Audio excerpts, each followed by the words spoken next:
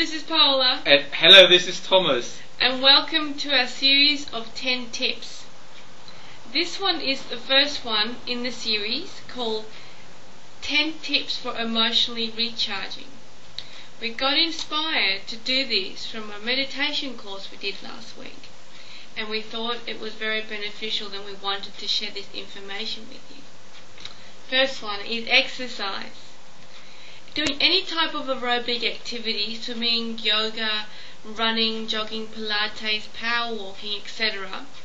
assists you to feel good about yourself and also releases energy and revitalizes you. To get physical is great for the heart. It opens you up in so many levels and recharges your body, mind and spirit. They say that you need 3 to 4 times a week, duration of 40 to 60 minutes. The second one is deep belly laughing. How good do you feel after you've watched a comedy? This too is a great energizer emotionally, and it releases built up emotions that you may not know are still manifesting in your body temple. Smiling is so simple, and this opens you up too. It recharges your soul as you seek connection with nature or others. Quick example of a deep belly laugh is okay.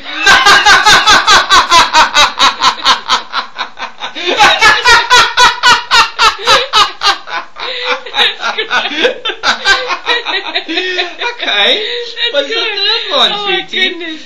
The next one is taking a bath. This one is so easy to do. Fill up your tub with your favourite oils, flowers, salts, and then submerge your body. Ensure you get your shoulders and your neck down to the water level as much as possible and relax. This helps you emotionally rebalance yourself and imagine any stress washing away. Burn smelly any smelly candles and relax. You can run the bath for about an hour. It is recommended for an hour, and if you feel lightheaded, you need to lie down afterwards and start slowly, maybe 30 minutes, and then build up to the hour. Okay, let's come to number 4. It's being in nature. Being out connecting with your environment is very therapeutic. This could be just working in your garden, going for a bushwalk, walking along the beach, feeling the nature around you. Just relaxes your body and recharges you.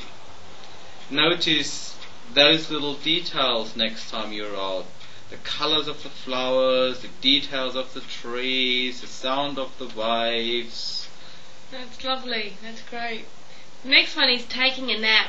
I actually just did this before we came on, so I've got a sleepy face. And this does wonders for your energy levels and great for recharging. Even a 10 to 15 minute nap can be very beneficial. It gives you energy for later and energizes the mind. Lying down releases any anxieties as it activates a gland which is located in the back of your head. Okay, coming to number 6 on the list. Go on a detox. Consider taking time to detox your body and mind. Go without alcohol, caffeine, meat and dairy. Minimize your sugar and increase raw organic vegetables and water intake. This is great for flushing out your system, your liver, your skin, and keeps you revitalized and balanced. Something we should do for sure. Absolutely. Acupuncture is the next one. This works on restoring harmony and balance to your body. Through activating certain meridians, the therapist can restore harmony in your body temple. It's effective in treating many ailments, and it's used in pain control, anxiety management, emotional rebalancing, just to name a few. And the next one, number 8, dancing. Something I'm not very good at. But hearing the music you like really changes your state and recharges you from the inside out. Dancing is a great form of release and fun. You surround yourself with movement and releasing energy. Kids love it, adults enjoy it, as long as they can dance. Just often we are very conscious too conscious how we look and we don't let it flow. So next time you go dancing, pretend no one is watching. That's right, no one is watching. Yes. And that leads us to singing out loud. How good do you feel if you sing in the shower each morning? Fantastic. Or if you sing in a choir or just on your own aloud. This is another form of therapy that emotionally recharges you. So enjoy singing to yourself or others. It puts a smile on your face and makes you feel good. And if you like me, do it in the shower. No one listens to it. Brings us to number 10, writing in your journal. Write down your thoughts can be very beneficial in releasing emotions. Thoughts, and thus they are not accumulating in your body. They have been vented out and you're no longer carrying them with you. Good for self-reflection and focusing on goals and positive action. You can also use different color pens to add dimensions and creativity to it. Good for recharging your mind.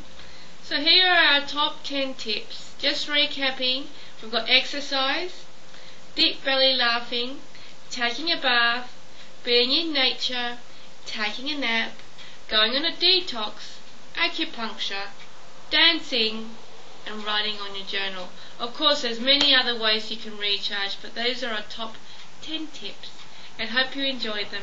This is Paula and Thomas, and until the next time with our next 10 tips.